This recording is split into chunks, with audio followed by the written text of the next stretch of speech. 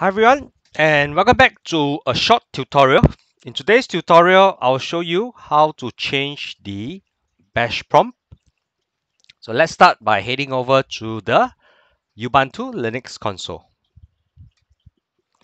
Okay, let's do a quick check of the version of the Ubuntu that we are using. You can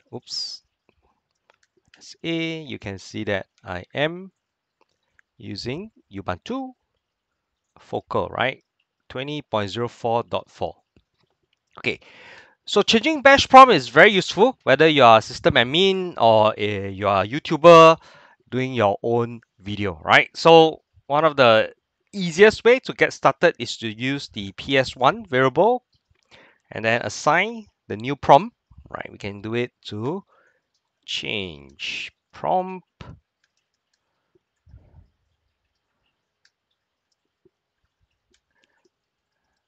Oops. Okay. So changing prompt here is pretty straightforward, right? You just need to make sure that the text that you want to change is inside the double inverted comma.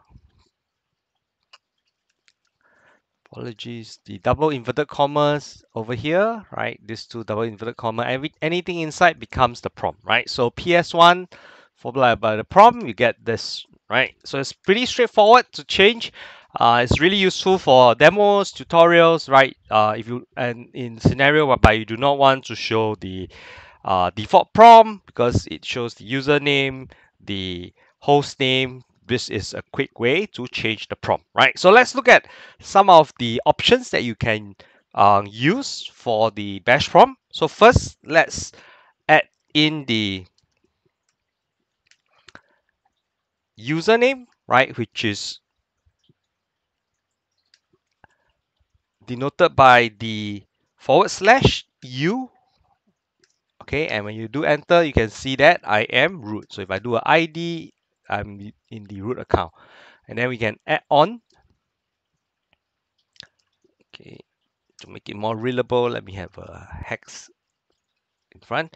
So we can also add in the host name, right? Add slash host name. First, you can see that we have root followed by the host name. We can add a add symbol in front or in between so that it is a little bit more readable.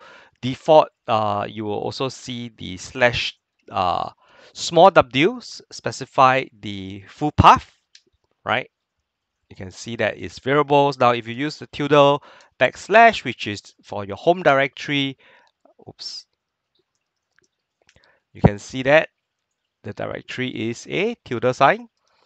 And then, of course, you can change it to var/log, right? You can see that the folder is shown here as well, the full path. Now, if you only want to see the current directory, you can use the capital W, right? So you can see that the path is W, right? So these are the usual common variables syntax that you can use to change your prompt. Now, if you want a new line, right, which helps you to make it a little bit more readable, right, you can do /n, right, which is new line. Okay, now if you find that the plain single color prompt is a little bit dull, you can use the color option, right? So color option, you can start with, let's start from scratch. Let's do a clear. Okay, so PS1 equals the syntax to specify the color prompt starts with /e followed by open square bracket. Okay, the first number is to show whether it's a normal text by 0 or 1 for bold, right? And then followed by a semicolon. Next, let's change it to color 33M. Okay, and then you can add in the text that you want to show, right? So I believe 33 is it red? Let's check it out. Space red square bracket. hex sign, and then let's check it out. Oh no, it's brown actually. So we can do brown. Okay, you can see that it's now changed to brown. Now, there are many ways to specify the syntax. If you go into the actual bashrc config file, you will see /033, right? And then they have this ability to add in this slash square bracket to define the opening of the parameter, right? But for prompt wise, you can keep it simple. You can use /e or //033. We're going to show I can't remember what is 2, right? You can always play around with the text, and then 4, which is 34M, which is I believe it is it pink? Let's try it out. No, it's actually dark blue, right? So dark blue, which really makes it very hard to see. Okay, let's change this to normal color, and then we can see that it is dark blue, right? And then we can change this to 36, which is cyan. You can see that you can play with the various color. Now that's a very quick and fast way to change the prompt. So let's change it to my favorite prompt, which is ps1 equals to open double inverted comma, followed by, let's specify the user, okay, /u at slash my host name, which is also my website, then space at by folder /w. We want to see the full path, and then let's do a $sign that change it. Right, you can do a $$ for special character. Now let's change the color, right? So we can do /e square bracket bold 32 m, and then we have /e open square bracket bold 38 m, and then followed by /e square bracket 035. Oops, do not forget the semicolon m to to start the color scheme, and then let's do a /n, and then change the color to cyan, right? 36, okay, 1 bracket followed by m, and then let's hit enter.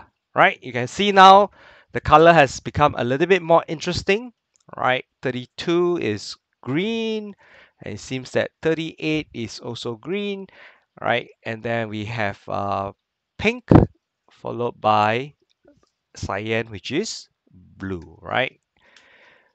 So that is a quick tutorial on how to quickly change the color. Let's change this to bold here as well, and then let's change this to 35, right? No, 36, 33, 31. Actually, let's go for 30, right?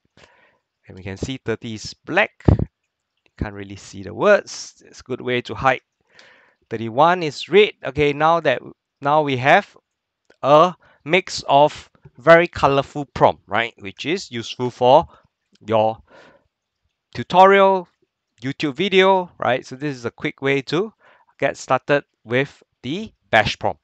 Now, if you want to make this persistent, so what I've just done is for this session only, right? You will change the prompt. Now, if I ask you to Ubuntu, right, you can see that the prompt is different because they're using a different prompt. And then if I take a exit back to the prompt, the session is there. Now, if I use this command source, right, which is to specify what is the configuration I want to use for the prompt, which is source followed by the home directory for /root, and then .bash is the configuration file, is a hidden file. Now if I do this, it didn't change back. Oh yeah, okay. So it changed to the configuration that I have done right before this tutorial. So if I reboot the systems, or I disconnect this SSH session and reconnect, this will be the actual prompt that you will see, right? Because I've done the change in the bash dot the .bashrc file. Now let's see how we can change the configuration to make it persistent. So Nano is the text editor I like to use. Let's go in. You can actually do a lot of changes or set the default configuration. You can see that the history size is 1000, right? You can specify the size of the windows, and there are a couple of variables that you can do, right? So the default config that determines the prompt is the color prompt, right? If it's color prompt, it will take this default parameters, and then if it's non-color prompt, you'll take this default parameters, right? So I've done the change, so you will not see the default parameters, but if you've not done the change, you can see the parameters here. Okay, there are some syntax here that you can see, right? Default, they use a slash open square bracket to denote the configuration parameters, /033, which is /e, followed by the color, and then M to specify the start of the color, and then slash square bracket, closing square bracket to define the variables enclosed in that syntax. I mean, it might help in the reading, it might help in the syntax interpretation, so it's always good to follow, right? And then what I've not shared is that to end the color, they actually use the /033 or /e square bracket 00M followed by / and then the close square bracket. Okay, so this is how you actually specify, right? So you can change the prompt here, right? And then once it's done in the config file, every time you open up a new session, or even when you reboot the computer, you get that prompt permanently changed. Okay, so you will have to do this for all the various user. Of course, you can use a script to just look for that line, and then change the line whether you are using echo sed. Okay, so hope this tutorial is fun and useful. I do change the prompt a lot, so that I can decide depending on the time, the season, and the mood to see how do I want my prompt to appear in my video. So it's a very short video, right? Hope this is useful, and stay tuned for the next video. Take care and stay safe.